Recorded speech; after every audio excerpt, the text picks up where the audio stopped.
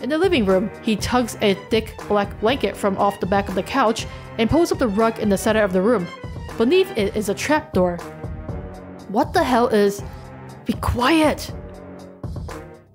His movements are quick and panicky, but also methodical. His jaw is set and his eyes are hard as he unbolts the trapdoor, gives it a hard yank to loosen it, and props it open. Beneath it is a rectangular pit in the foundations of the house, the size and shape of a shallow grave.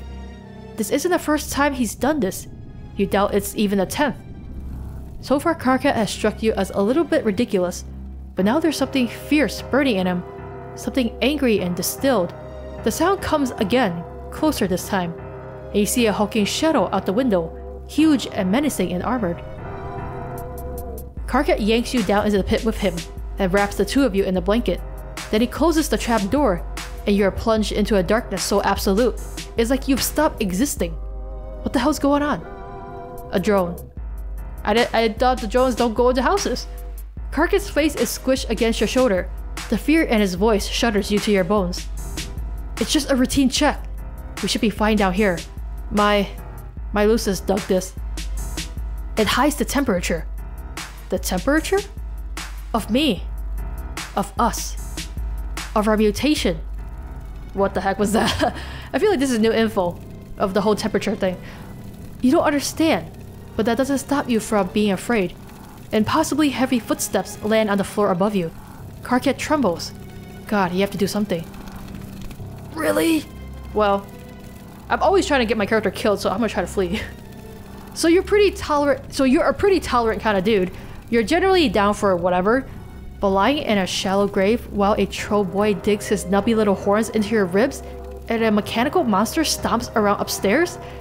That's kind of a lot, even for you. So you do really the only thing a responsible friend can. You get your friend the fuck out of Dodge. Oh, I forgot I could teleport though. Okay, we're going here, huh? Alright. It was really cool of Jay to have us all over. Okay, how'd you guys get home? Because I think I left you there. It felt like a birthday present, kind of. Especially since all of my other presents got lost in the mail. Actually, the only one that didn't get lost was a little monsters poser. Is that supposed to be poster or what? Poster my dad got for me? He gave it to me a week early, almost like he knew that something weird was going to happen to the rest of my gifts. Sure, yeah, I'm happy for you, dude. Cool that your dad got your unbelievably crappy shit to you before it got thrown in the literal garbage where frankly it belongs? But why are you wasting any part of our valuable word count babbling about your fucking little monster poster? Who actually cares? I don't know, I just figured some people might want to know about it. Whack. Like people from the other side of the screen. Oh hey, Dave and John are propped up on the futon, gaming the way only bros can game, i.e. with several bags of chips and a mostly empty 2-liter bottle of Mountain Dew on the couch between them. Yeah, dog saving room for Jesus and snacks. Oh hey, Mr. Mailman. You wave hello and try to catch your breath. You're a little unbalanced from the brutal shift between being buried alive to a chill Texas day with just a couple of guys being dudes. Wait, how did they even get back from Jade? That's what I'm saying, man! Oh, right, yeah, turns out her dog can teleport. Well, how did he know, like, so accurately? Wow, right, who knew? I don't think Beck can time travel though. So don't worry, you aren't going to be out of a job or anything. Okay, but yeah, now that you're here, how are you gonna get back to your house? And I'm probably gonna ask you to zap me back to my place before my dad realizes I've been gone this long. Well, what if I never came back? How are we gonna zap yourself back, okay? Some flaws in this plan here.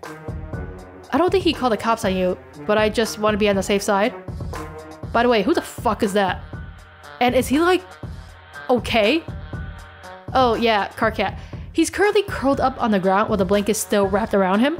He's breathing very heavily and sort of clutching at the carpet. You lean down to make sure he's cool while telling Dave and John that he's an alien from another planet. You figure you bring him here since shit got a little too hot back in alien land. Oh. Dope, I guess. Hey dude. Wait. He's an alien? Like, a real alien? Yeah, John, Jesus Christ. Look, he's got little horns.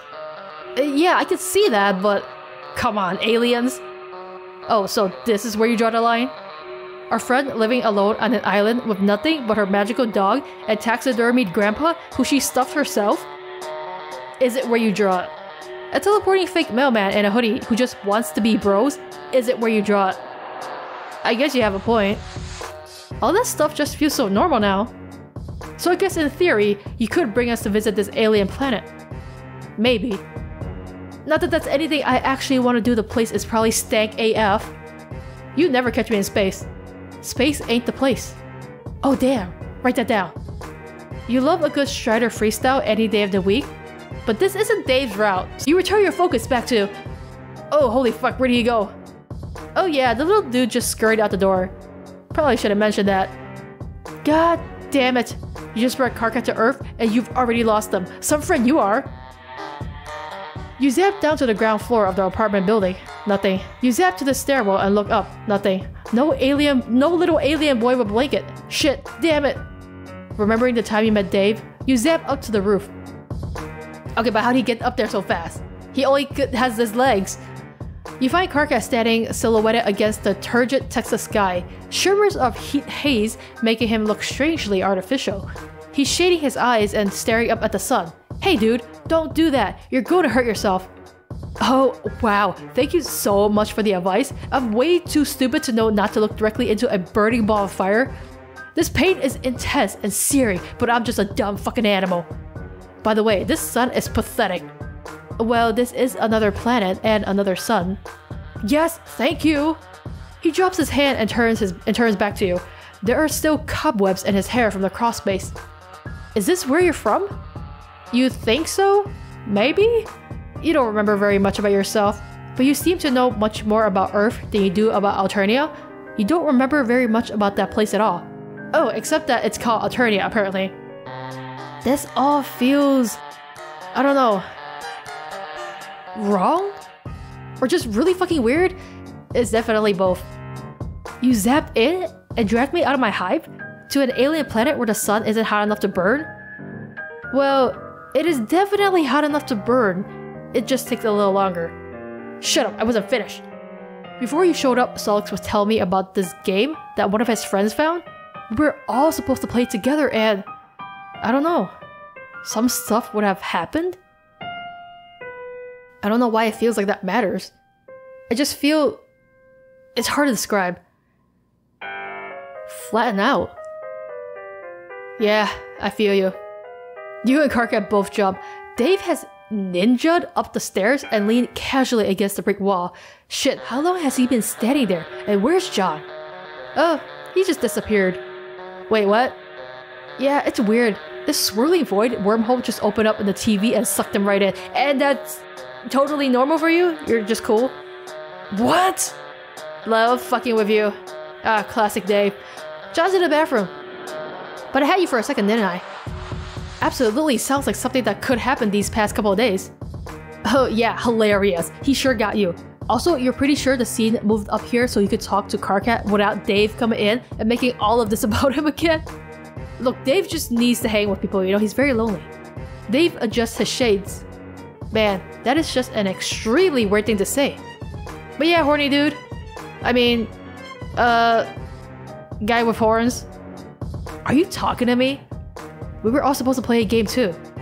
Together as a group or some shit. Right, Jade told you about a game. A game that was supposed to change everything. It's that sort of shit that makes me get this feeling you know more about what's going on than you're telling us. You don't. You swear you don't. You have no idea why any of this is happening. Or maybe not happening? There's just some stuff you seem to know, but not until you absolutely have to. You're just sure that it's very important that you brought Karkat here. Why? For plot reasons, man. How the fuck do I have anything to do with these hornless freaks? Standing right here, bro, oh my god. But yeah, that's a pretty good point now that I think about it. You said it's important for you to bring him here, like here specifically, to my apartment. Yeah. Why? You aren't sure? You just have this intense feeling that it's imperative that the two of them are friends. Alright. Weird, but alright. Grey dude, you ever played any Tony Hawk? And they just spend the time playing Tony Hawk. Victory! Look how absolutely pissed off he looks. This is hilarious. I feel like after this I should check the credits for this route because I like this background music. Alright, instead of taking our sweet time, which didn't kill us, I guess we can zap right over. No point in wasting daylight or moonlight, whatever. So you just zap on over there. Holy fuck. Oh, what the hell? A flash of gray and a gleam of metal. Bright, shocking pain opens up in the middle of you. The boy stares, eyes round, yellow and shocked. Your laugh comes out wet. Why are you laughing? You don't know what else to do. You press a hand to the wound in your stomach, trying to hold the blood in with sheer willpower. You tell him you were just trying to save a little time. What? The boy stares down at the weapon in his hand, a viciously hooked blade that he pulled seemingly out of nowhere. A scythe? No, a sickle. Is this kid a communist? Did communists actually use sickles? Or were they just sickle themed? There's so many communist facts that you don't know. The boy continues to stare at his sickle. Then he stares at your fingers. He looks back and forth. His sickle, your fingers. His sickle, your fingers. Or more accurately, the blood on his sickle and your fingers. He's gaping at the crimson splashes like he's never seen blood before. His mouth moves, but no sound comes out. He hunches over himself like he is the one who has been gutted. You aren't sure what he does after that, because suddenly you're on your back and all you can see is the sky. Man, the routes never go how I expect them to go. So what? I didn't die, right? But he just slashed my arm or something? Or maybe I died, I don't know, it's hard to tell. Alright, time to wait out and die again, I guess. Everything leads to death when it's not the good route. We'll be fine. Karkat mutters it to himself again and again. We'll be fine. We'll be fine. This always works. There's no reason to... A rusty, grating screech as the trapdoor is wrenched off its hinges. Light pours in. Two giant metal hands reach into the hole and pluck the both of you out. Karkat wriggles and bites like a cat trying to get free. You don't have the chance. The drone tosses you bodily out of the way. Your head hits the wall, and everything goes a little strange and streaky after that. You're okay? When you come back to yourself, you're outside in the blazing morning heat with Karkat crouched over you. Did the two of you escape? Yeah, well, his house isn't doing too well. His voice is hollow. There's crimson blood smeared on his sweater and up to his chin, and you realize it must have come from the reopened cuts on your arm. Karkat must have carried you out of the hive. The hive? Behind you, Karkat's house is in flames. The heat of the fire combines with the heat of the sun, until it feels like the two of you are standing on the edge of hell. Oh my god. Did the drone do that? No. My Lucis did. Why? I told you I have early warning systems? He gave me a chance to get out before triggering it. Your warning system is to set your house on fire. Is he okay? Karkat gives you a look of utter disgust. He gestures toward the burning hive. I very much fucking doubt it. Okay. But the drone is dead, right? So he's safe. Karkat releases a creaky, wheezing sound that it takes you a second to realize is a laugh. God, you really are an alien. Where are you even from? It sounds so relaxing. That isn't the only drone, you freak of nature! It's seen my sign! It's heard my voice! I'm on record as on site? There's absolutely nowhere for me to go. Shit. Okay. Well, what about his friends?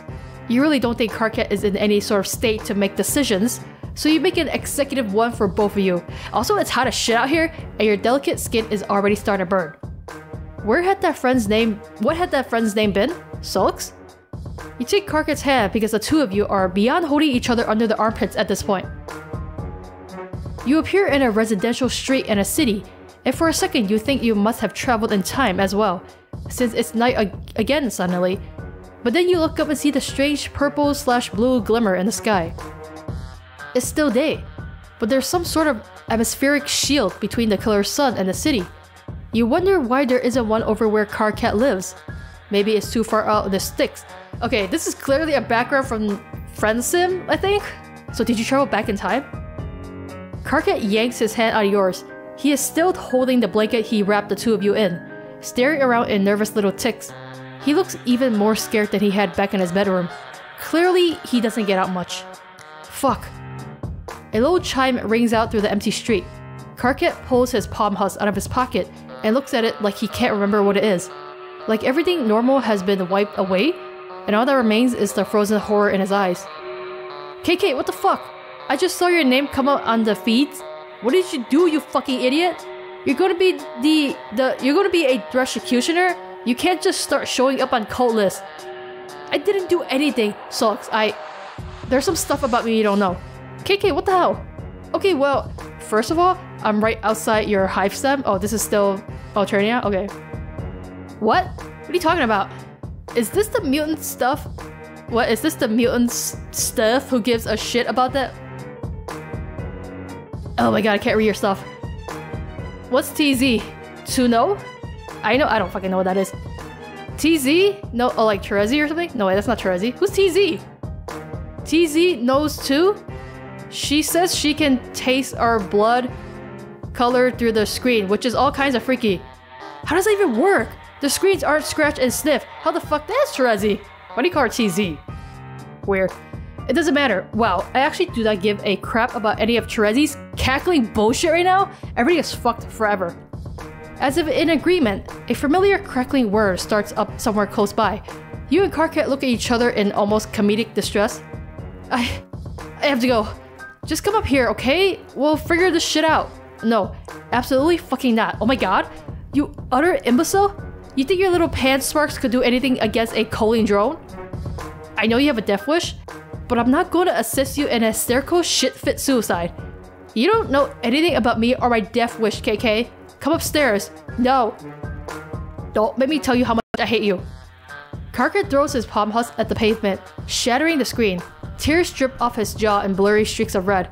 Your tears are red too? I thought it was on your blood. Get me out of here. And don't you dare ask me what's wrong. You don't. You get him out of there. To all over. Locale to locale. These are all the freaking places from the previous game. You take a grand tour of Alternia, a place you shouldn't know the name of, but you do. And everywhere you go, you hear that telltale grating whir. Karkat was right. Wherever he goes, the drones follow. After a certain point, it just becomes routine. You teleport to a random location, and the two of you just sort of loaf around until you hear the sound in the distance. By the time the sun starts to set, you are both exhausted and must have zapped all over the planet. You find yourself back on the grassy fields, most likely somewhere near Karkat's demolished hive. Smoke hangs fetid in the evening air. Karkat's eyes are dull, his hair a tangled mass of curls so thick they look like twisted wire. I figured out why the fucking thing didn't work. What thing? He shakes the blanket, which he's been holding onto all day. The last remnant of what is most likely, by now, just a smoking wreck. With 2 mutants in there, we were too warm. Years of perfecting my hiding like an oink beast from the slaughter technique, and it's all decimated by some clueless asshole in a hoodie. Just Karkat out here having it a normal one. Getting fucked up the waist shoot by the inexorable march of fate and the universe? I meet someone with the same disgusting deformity as me, and they immediately ruin my life. This is why I don't let people into my hive. Karkat. There's so much hatred wrapped up in his voice, and his words. And you don't think it's hatred for you. You ask him what you can do. You want to fix this. I think you've done enough. Karkat bundles himself up in the blanket, even though it isn't cold. He turns away. Game over. Okay, freaky and absolutely harsh. Okay, let me check. How do I check it again? Credits. I just want to see. Where is it? Musicians. I guess it's just... Oh, this one maybe? Karkat's theme? Crustacean? By James Roach. Alright. Well, that's that for Volume 5. Route 1. Mr. Karkat. Expedited shipping. You brought Karkat to meet some new friends. Nepeta would be proud. Ah, well that's good. Okay. So, that's that for that. And then the next one, we're gonna befriend Kanaya and have some technical therapy, apparently. That's worrying. Jesus, fuck. Pick up the body. Pick up the fucking body. Pick up the fucking body. Knock knock.